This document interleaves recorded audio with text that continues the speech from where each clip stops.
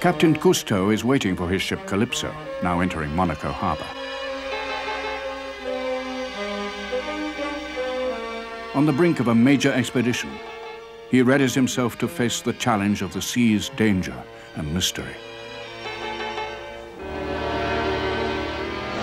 Attention, j'ai vu une gerbe à gauche. Ah, derrière vous à droite là.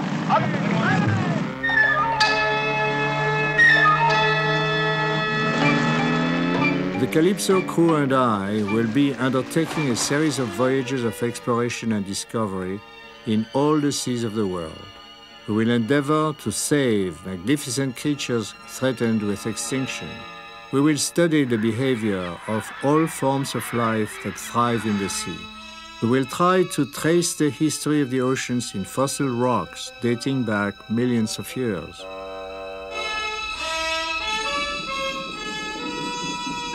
From cages made of plexiglass, we will film life that is sometimes serene, sometimes savage, and always beautiful.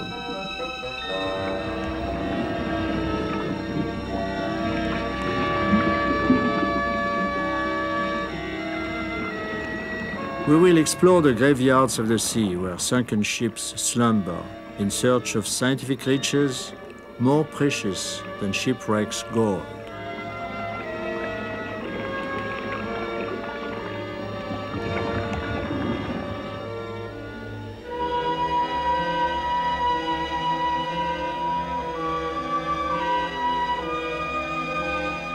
Each time we dive, each time we enter the sea, we learn something new.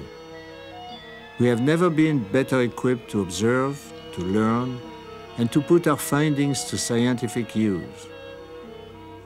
Over the years, our quests will lead us to confront the dangers and reveal the splendors of the sea.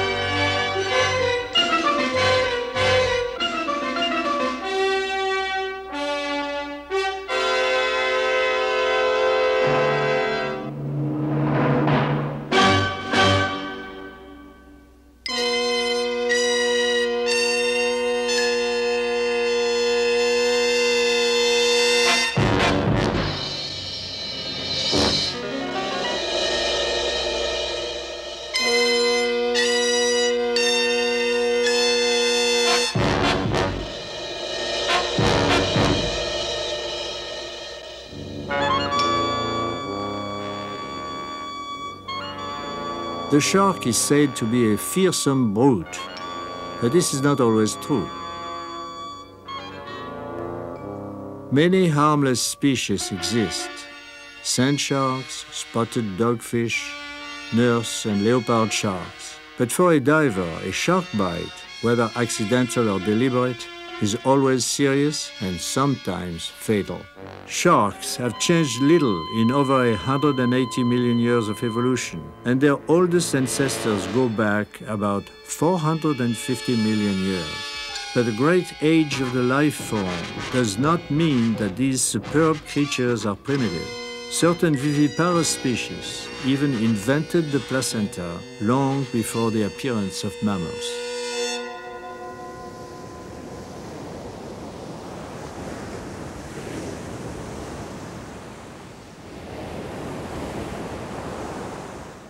When you are diving and meet a shark, what do? There's no definite answer to that question. There are many kinds of sharks, and each kind behaves very differently according to influences we know little about. Several rows of razor-sharp teeth provide them with a deadly weapon. This tooth, for example, belonged to a very large, dangerous shark of a species still living today. but much larger similar teeth are to be found in sedimentary layers. They are fossil teeth from huge sharks extinct since many million years ago. Divers in their nightmares may dream about such monsters looking probably like this model.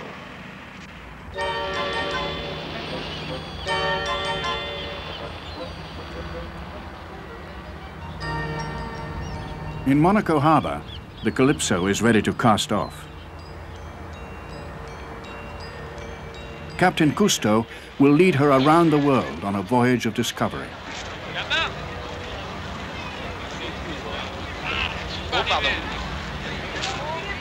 The men and gear are on board.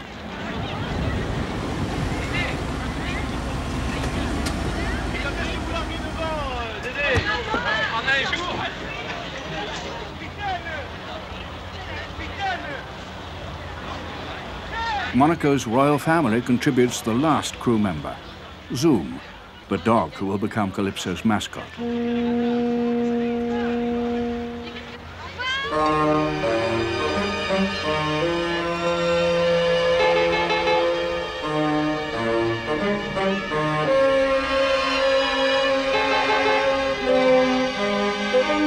The Odyssey begins as sea voyages have always begun, with a contagious sense of excitement and fanfare.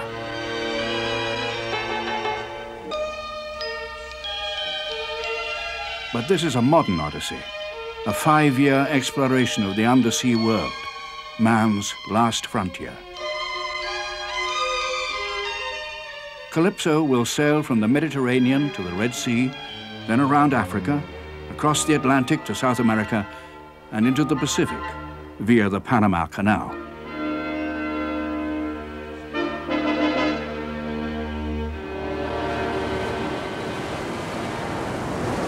March 10th. Calypso is heading for a small island in the Red Sea where we hope to find sharks. Okay.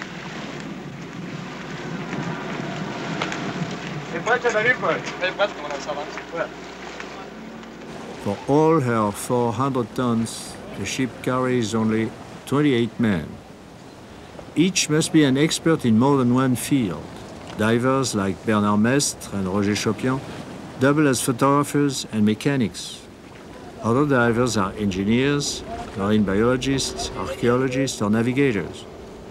We have few rules and no uniforms, only the red cap, the traditional hat for hard hat divers.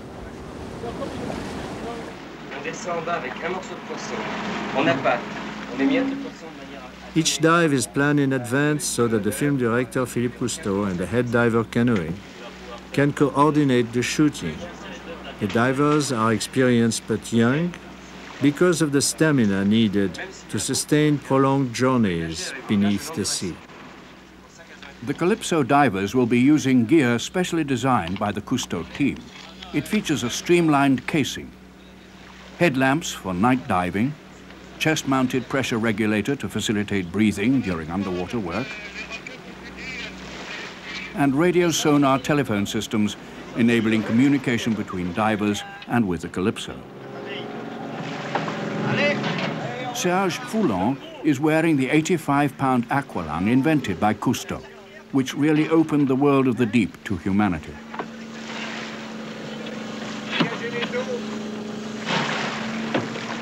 These divers have spent thousands of hours underwater. Nevertheless, in shark country, they all feel a twinge of apprehension. A new device gets the divers into the water, the chute.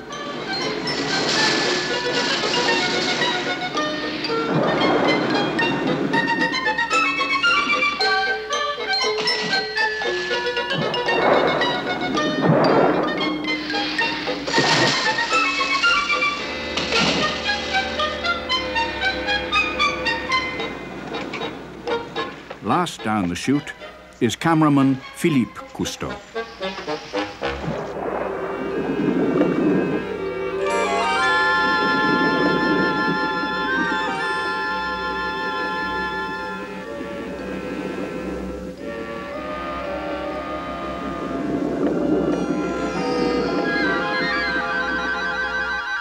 We have begun our search for sharks. We do not know yet where they will come from or what attracts them most. But we are assuming that fish in the process of feeding will create pressure waves that should soon attract shark.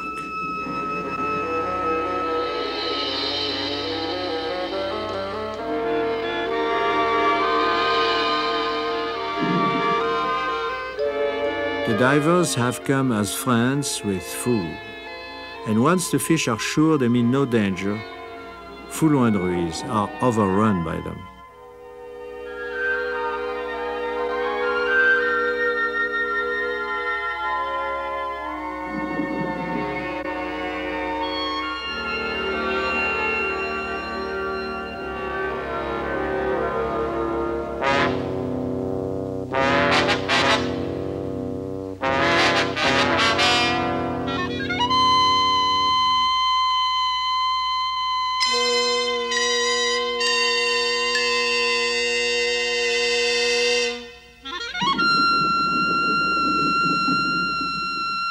The white-tip shark swimming here does not have a very good reputation. For safety, the divers have shark billies attached to their tanks. The defensive weapon will allow the men to keep the shark at bay. To avoid being attacked from the rear, Foulon and Ruiz form a back-to-back defense.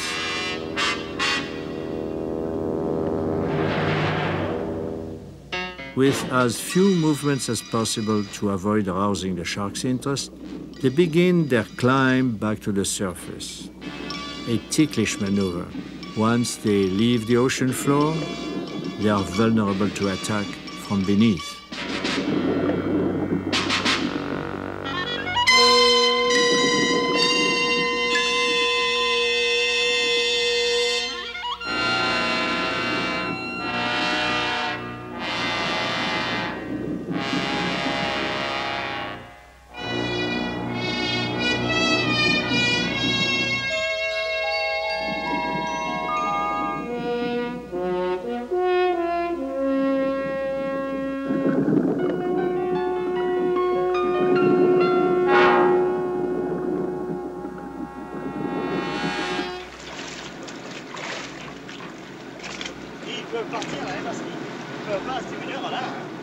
With the shark, nothing is predictable.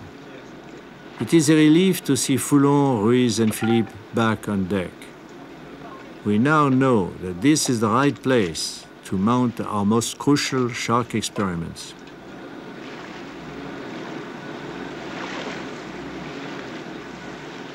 Aboard the Calypso at Cousteau's invitation is an authority on sharks, Dr. Eugenie Clark, an ichthyologist, founder of Florida's Cape Hayes Marine Laboratory. She has come to observe and to experiment with sharks in the open sea. Recently we have met a white-tipped Albi marginatus that was at least 13 feet long. I think it's rare. Yes. And you say even the little ones are aggressive. Yes, more than the big ones. You know, dashing from one point to the other with tremendous speed. Philippe had quite a specialty, to find himself with a shark under each arm. Like one. You know, people say, oh, it's a small shark because a shark is about that big. A shark that big can take a mouthful bigger than any big dog. And people are afraid of dogs that big. They can take almost nothing. A shark the same size can take a pound of meat. March 25th. Experiments begin. Most specialists agree that sharks are attracted by blood. But if there is no blood, what signals an alien presence to them? Sight, sound, or smell?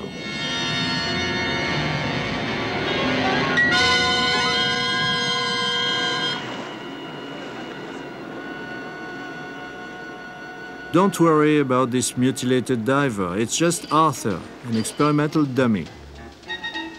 To learn why the shark attacks, we started with Arthur fully equipped and stuffed with rags. He looks like a diver, but he lacks one thing.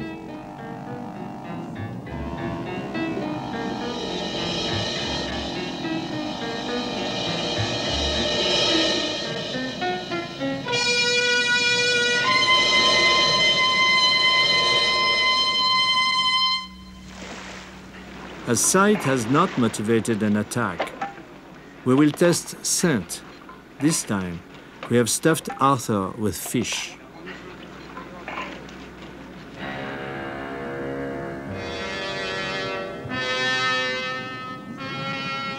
But the animal is always cautious. His brain analyzes all the factors that must be present before he acts. Warily, he stalks Arthur.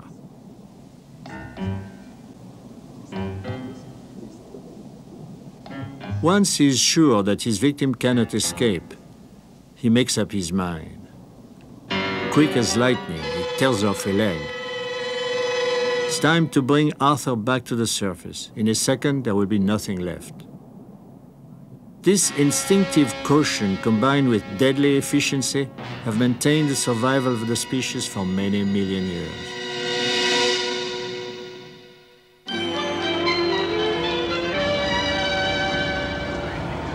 Today, we begin one of our most important assignments, to trace the migrations of various shark species. Are they sedentary, or do they travel from island to island, or ocean to ocean across great distances? Calypso. Un calypso va mouiller là, s'amarrer, et c'est dans cette région-ci qui est un... In location over a reef, the divers will attempt to mark a wide variety of shark for later identification and migration observation.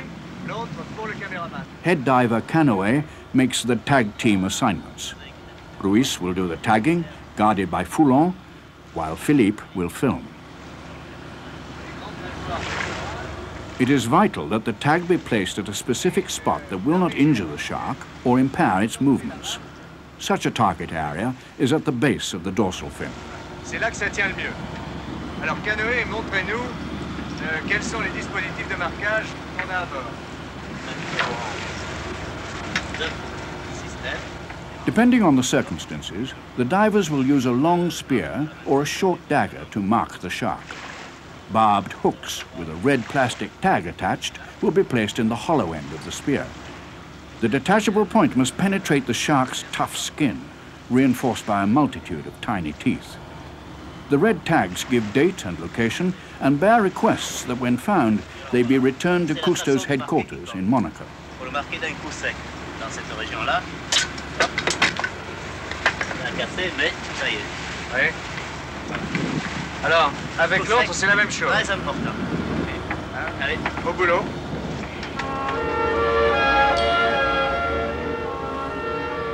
The divers will be working near the surface during tagging and therefore will be most vulnerable. They have been provided with special anti-shark cages to which they can retreat in case of danger.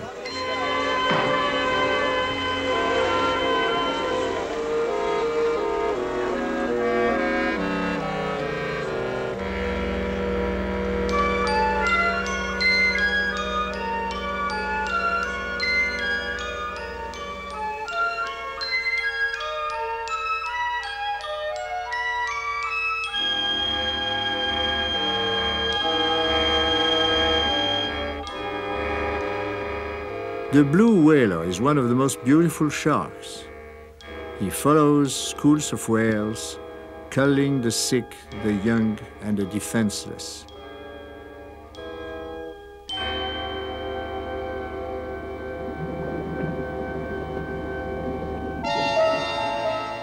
In the sea-diffused afternoon sunlight, a bullfight-like ritual has begun. One after another, sharks of different species pass back and forth while a man searches for the right moment to place his banderillo. It is a corrida without cape or kill, but the diver toreador needs the same mastery over himself and his fear.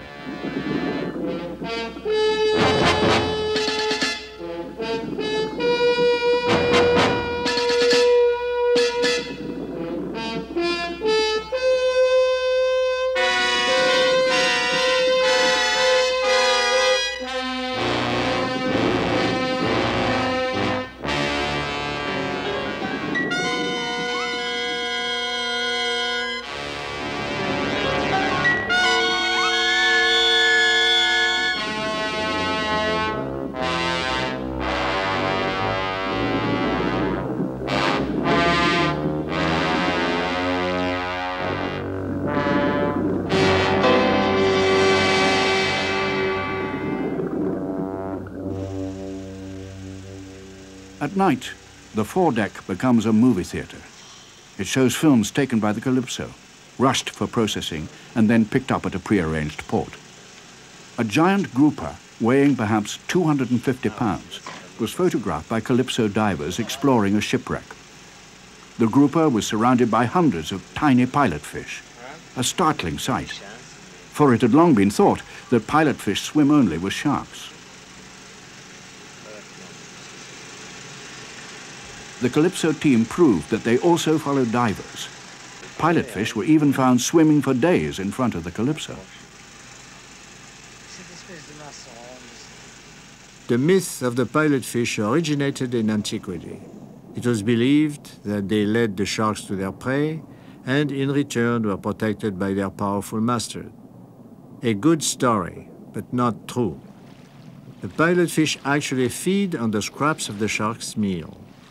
They survive in his presence because they are too agile for him to catch, or perhaps too insignificant for him to bother.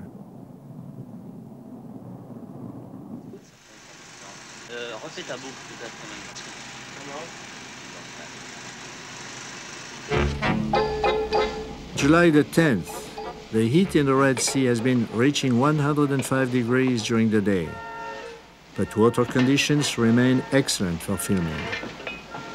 Today, we will fish for sharks to check the effectiveness of our tagging operation.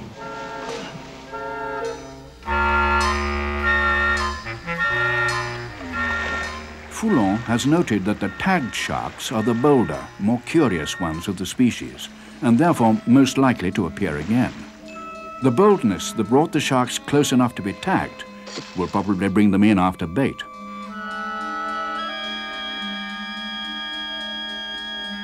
Splash and scent alert the creature. Ironically, this formidable eater does not need much food. He can live more than a month without eating. Without food, he will stop growing, but he will survive.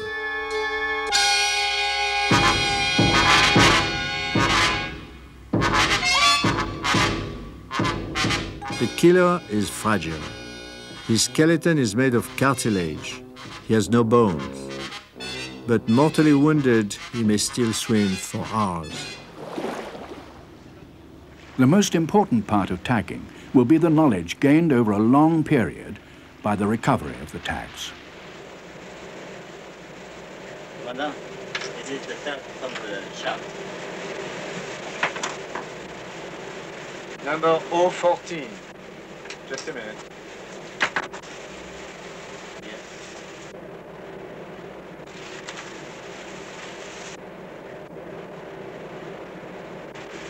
3 weeks ago. This was tagged 3 weeks ago.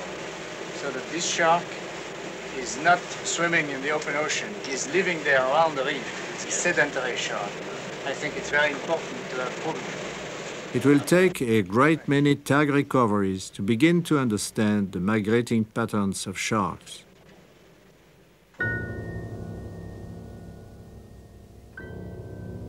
It was on May 8th that we came upon a rare creature I had seen only once in 30 years at sea, a whale shark. And even this monster was marked with a Calypso tag. He is the largest of the shark. This one is 50 feet long and probably weighs 20 tons.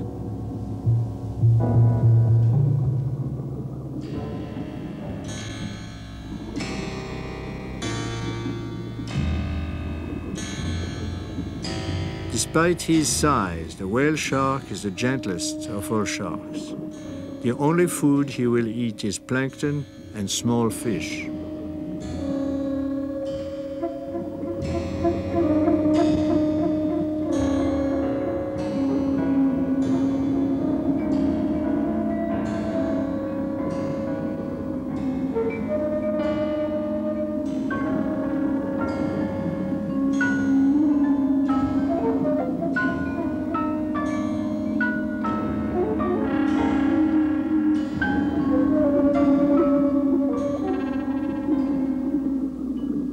After a brief appearance at the surface, he returns to his deep realm, still mysterious to us.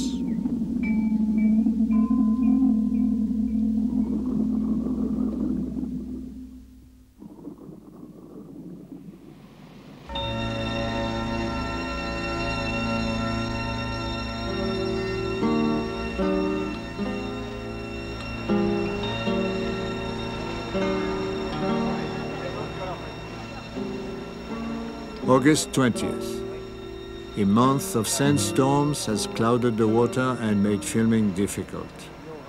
They have passed now, and we will return to shark-filled waters.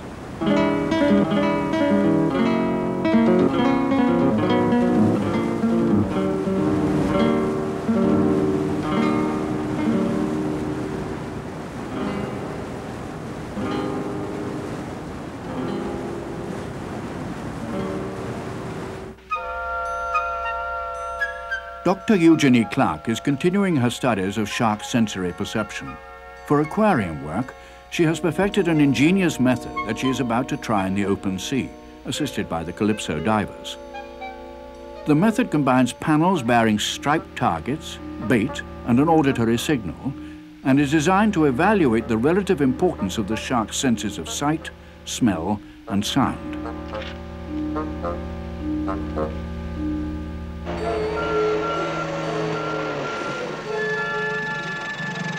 Off the Suakin Islands, the divers working with Dr. Clark, Foulon, Templier, and Dr. Francois are about to set up pairs of targets. One is vertically striped, the other horizontally.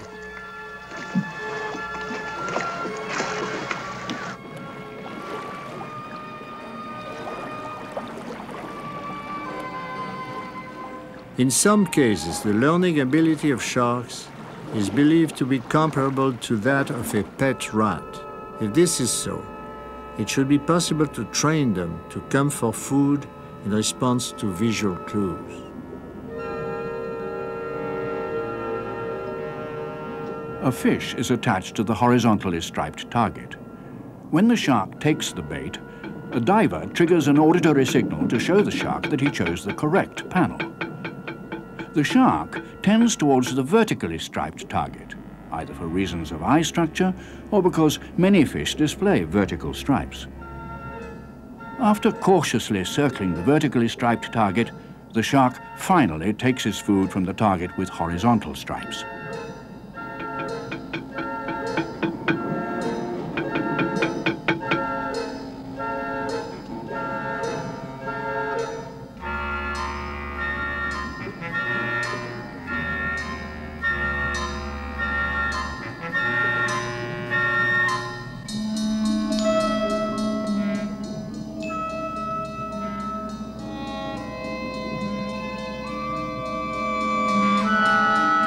After several weeks of training, the bait will be eliminated and the shark will continue to ask for food by hitting the horizontal target. Our pupil will have learned that horizontal stripes mean food.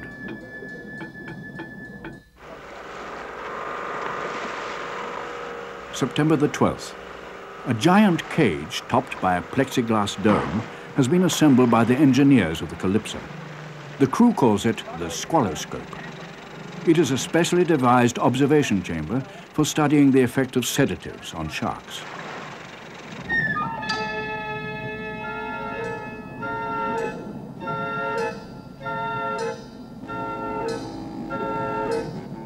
An alien apparition, the squaloscope descends into a peaceful sea. Life will flow around it, through it. Only the shark will be detained inside.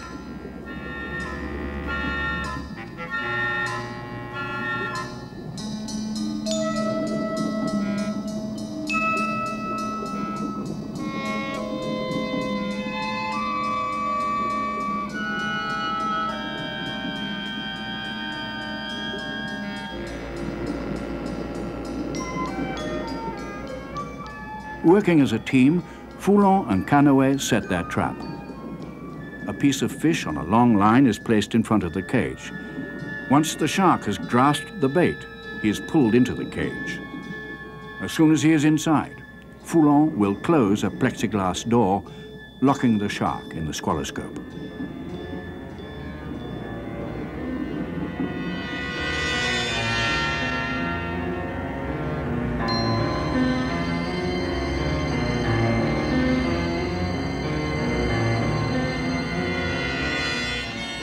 To study a living shark at close range, he must be drugged.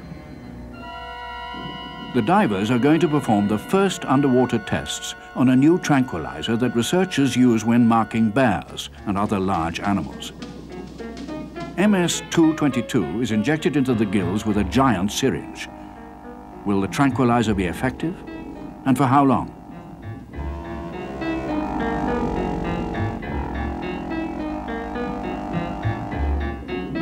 It takes less than 30 seconds for the drug to act.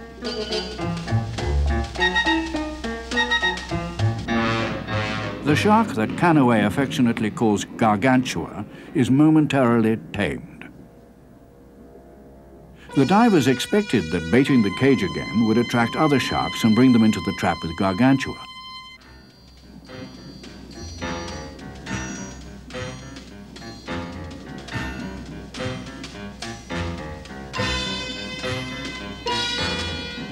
But to their surprise and dismay, a horde of sharks is attracted, probably because of distress waves emitted by the captive animals. For safety, the divers cling close to the squaloscope as the fury of the baited sharks increases. As for Gargantua, he returns to apparently normal behavior after 10 minutes. The new tranquilizer is effective and harmless. What really attracted the other shark? Pressure waves emitted by frantic sharks caught on hook? An aluminum launch equipped with television cameras is lowered to provide minute-by-minute observation. The TV camera is linked to a motion picture camera, so that those manning the launch can observe as well as film the events. What will happen when a live fish bites the baited hook? Are the distress waves of a fish in danger enough to trigger a predator's attack?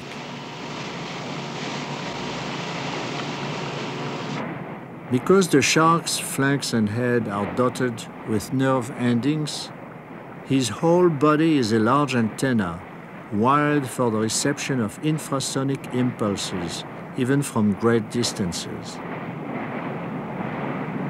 Our scientific trolling does not go on for long. A fish soon strikes at the bait, is caught, and flails helplessly, producing distress waves. Less than 2 minutes later, a shark appears, bites through the steel leader line, and makes off with his prize. The experiment is a graphic illustration of nature's way of recycling sick and dying animals. September 18th. Many myths have been dispelled. We are now sure that the shark sees well, possesses an acute sense of smell, and is extraordinarily well equipped to perceive certain vibrations. Normally, he hesitates to bite a creature whose behavior is unfamiliar to him. Nevertheless, there are hundreds of reports of sharks injuring swimmers. Now we will concentrate on the problem of protection from sharks. With a bait fish, Canoe makes a shark-repellent sandwich. For years, it has been believed that the most effective repellent was copper acetate mixed with a strong dye. During World War II, a packet of shark chaser, like the one in Canoe's sandwich, was given to airmen who might be forced down at sea. It was good for morale, at best.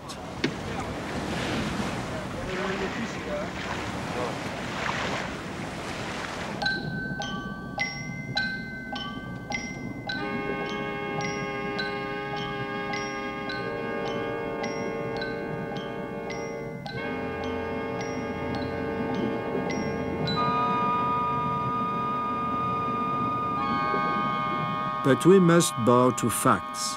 The shark gobbles down heartily the copper acetate sandwich supposed to keep him away. We will now test a protection device based on another idea, isolating the shipwreck victim from the marine environment. With Canoe armed with a rifle and keeping guard from a rubber dinghy, Jacques Cousteau tests the latest US Navy gadget, the inflatable plastic Johnson shark screen.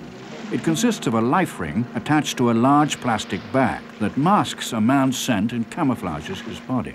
Cousteau directs the operation as his son, holding onto a safety line, splashes the water to attract the shark.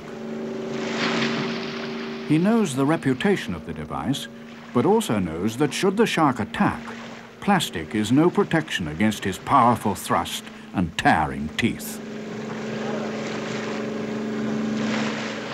Cousteau orders Philippe taken aboard. The shark has come too close.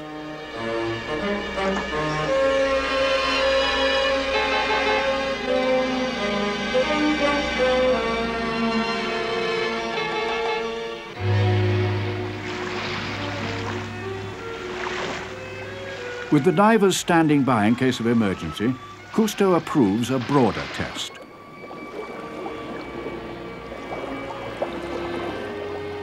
Three men floating amidst sharks. Apparently, all the animal sees are dark, blurry objects with no limbs or feet to bite at, no familiar shapes, no human aroma.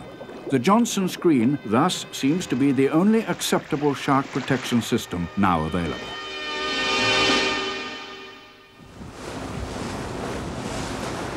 October 8th. We have tracked the shark through the Red Sea, the Gulf of Aden, and the Indian Ocean. One major experiment remains to be tried. Informal conferences are held at dinner. It is one of the few times when virtually all the crew is gathered in one place. On this night, the divers, Dr. Clark and Captain Cousteau, discuss the problems of diving after dark. The sharks must be observed during the night in order to complete the study of their behavior. When we put our powerful 750 watt lamps on, I think they're crazy. They just rush on the land. Once one shark gets up enough nerve to come in to something, it will, I think, excite the other sharks in the area and they'll join. Usually one shark starts first in a feeding frenzy, takes one bite, and something about the success of this shark then causes other sharks to get excited and come in too.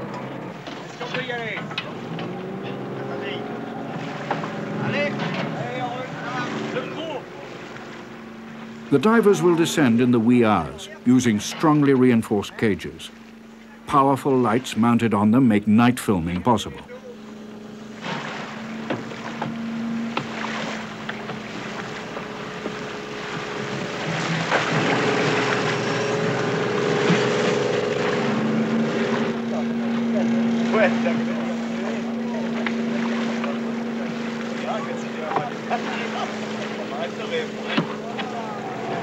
On peut y aller, Jean? On peut y aller?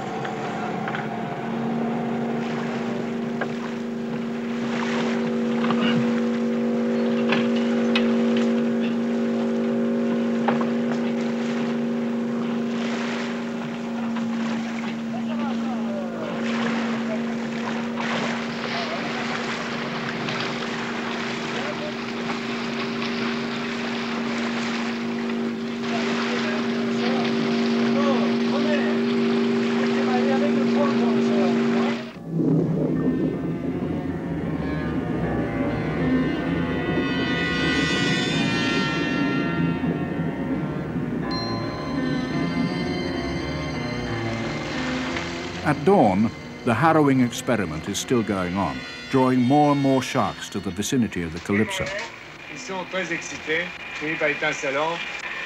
From the TV monitor room of the ship, Cousteau supervises operations.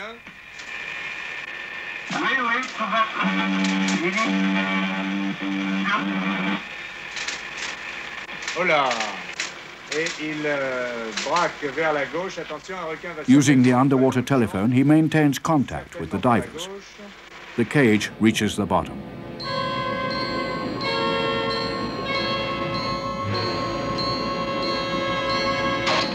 The spearing of a fish increases the agitation of all the creatures and lures an unexpected guest, a 200-pound grouper.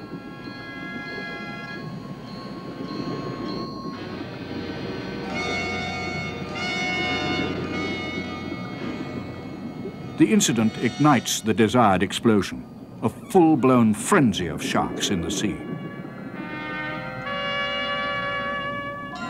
The divers keep the sharks swarming near the cage with handheld bait and continue marking them.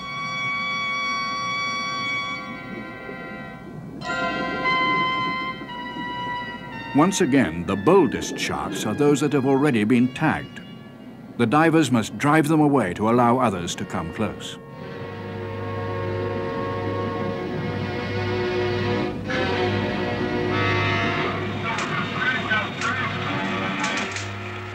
Répète, Philippe, répète. Bien reçu, bien reçu. The goal is to observe the feeding frenzy both underwater and on the monitors above. Is that one of the tagged sharks now? This one, yes, sure. You see the label below the dorsal fin. It's not unusual. We have tagged almost 120 sharks since February. And I think that in this area about 1 out of 3 is already wearing a label on its back. There's another one. Yeah.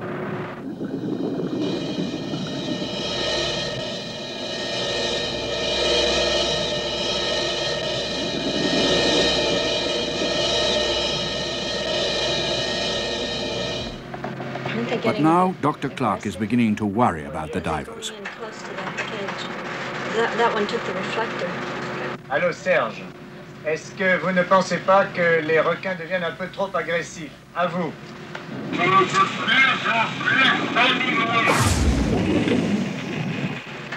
Bon, compris. Compris.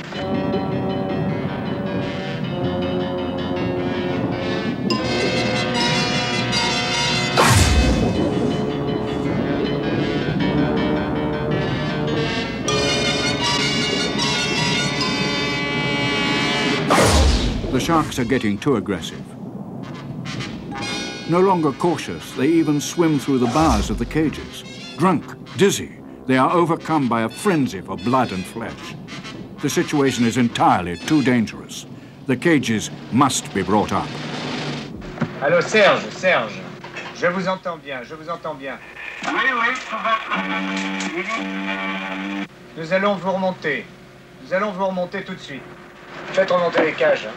Cousteau orders the cages brought up as quickly as possible.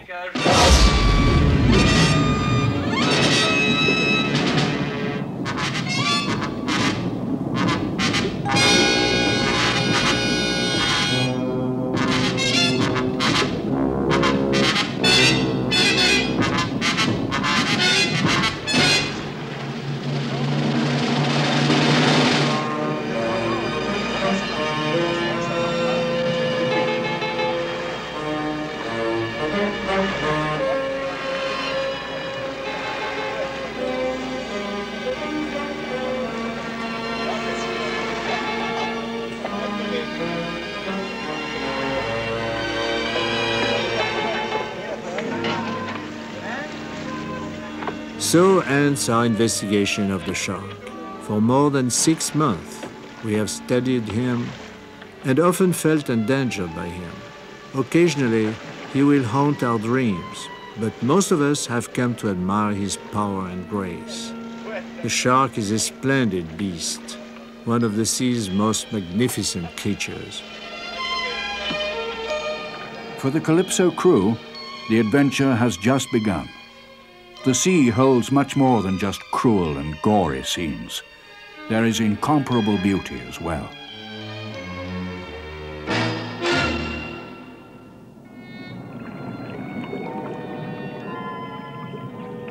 Captain Cousteau and his divers are now bound for new adventures. The next chapter in the Calypso log will be the coral jungle.